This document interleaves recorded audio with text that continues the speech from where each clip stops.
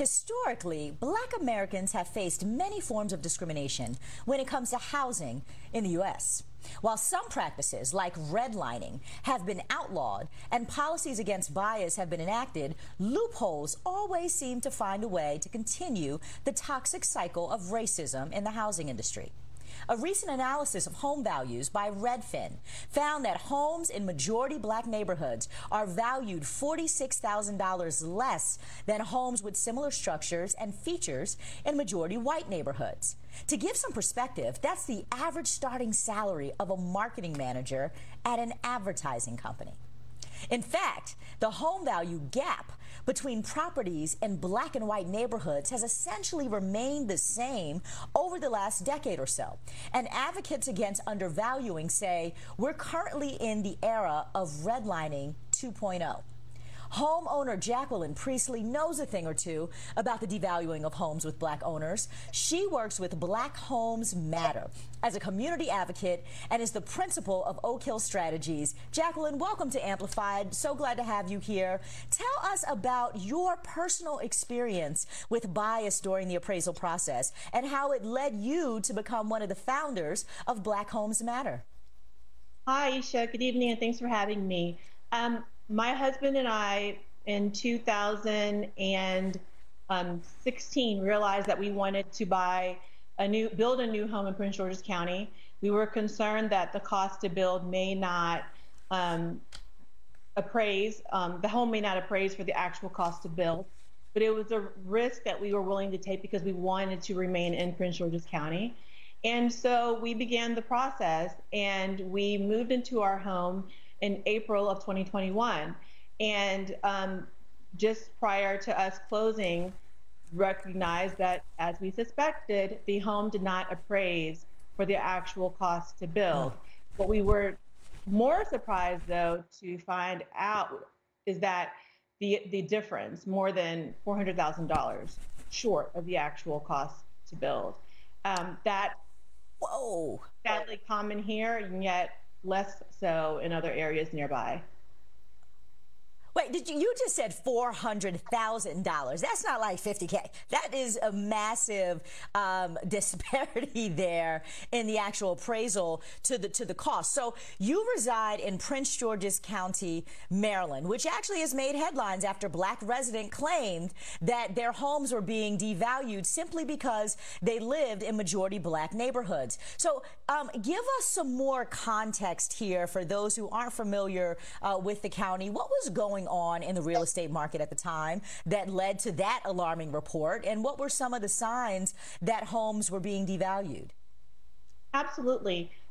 Prince George's County as a whole is majority minority. And so where we've heard stories around the country of families putting up photos of white families, Black families putting photos of white families to see if that could change an appraisal, and it showed that it did work. That's not something that could happen here in Prince George's County. Presumably, every household is a Black household, or the neighbors are. And so collectively, as an entire county, we are viewed as Black. And with that said, racial bias that has impacted homes across the country and African American and Black families across the country for decades impacts Prince George's County very differently because it impacts us as an entire county. Could you share with us, Jacqulyn, I don't know how detailed you can get on this, but I am curious about the appraisal process generally. Who are these appraisers? Who pays them? Who are they accountable to? And how is it that they're just kind of unchecked and unvetted, running around deciding, values that don't make any sense? Sure. So typically a home appraisal is ordered by a financial institution from the purchaser. Well, how do I explain this? So if I'm buying a house, if I'm selling a house, I'm sorry, let me get this right. If I am buying, it's confusing. It just depends on where you are in the transaction. Long story short, for example, if I want to sell my home and I want to list a price, buyers can be interested in my home, but if, say, I have an attractive offer and I want to accept that offer, if their bank's appraiser does not appraise the home and the bank does not accept that appraisal for the seller's requested amount, then the buyer has to come to the table with the difference. And the problem there is that most people don't have extra cash. If you're a first-time home buyer buying, say, a condo in this market, which realistically can cost you upwards of $250,000 or $300,000, and the appraisal comes in for a listing of, say, $250,000, but the appraiser says, or the bank says, the house is only worth $225,000 or what have you. Oftentimes people don't have the difference in cash to cover. So they choose to live somewhere else and likely pay more for a home that arguably they can't even afford, a higher mortgage, simply because they don't have to bring as much money to the table. Right. This is really complicated, and I'll share with you guys that I actually just encountered this situation trying to buy a home recently. And what Jacquulyn is describing is that once you say, oh, yeah, I want this house and I'll pay the price that you're asking for, the bank, the lender, then sends out their own appraiser. And those values are based on, sometimes, you know, it's based on historical value of the home. The other thing that's complicated here that happens is that real estate agents decide what they're going to list a house as based on how they ultimately are able to control the market. So a $250,000 home that might have sold for that a couple of years ago and appraised at that a couple of years ago, well, if the market feels quote unquote hot, the sellers and the real estate agent can list it at $750,000 if they want to. A value is anything that anybody's willing to pay. That doesn't mean that the bank is going to value it at that. So you have this huge gap in what they're selling a home for versus what the valuation of it actually is, and it all just gets completely unwieldy and messy. One of the root causes that experts say led to this trend that we're seeing comes back to redlining, Jacquulyn. It's now an illegal practice where certain areas were rated based on how many black people live there.